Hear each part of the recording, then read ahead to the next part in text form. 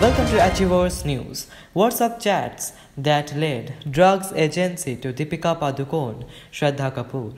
Actors Deepika Padukone and Shraddha Kapoor have been summoned for questioning based on WhatsApp chats from 2017 involving drugs, sources have told NDTV.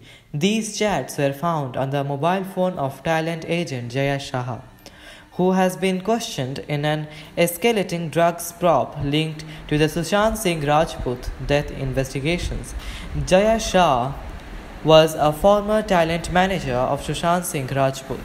A 34-year-old actor was found dead at his Mumbai apartment on June 14. He was among the many questioned after WhatsApp messages retrieved from the phone. The Sushant Rajput's girlfriend, Riya Chakraborty, revealed conversations on procuring drugs.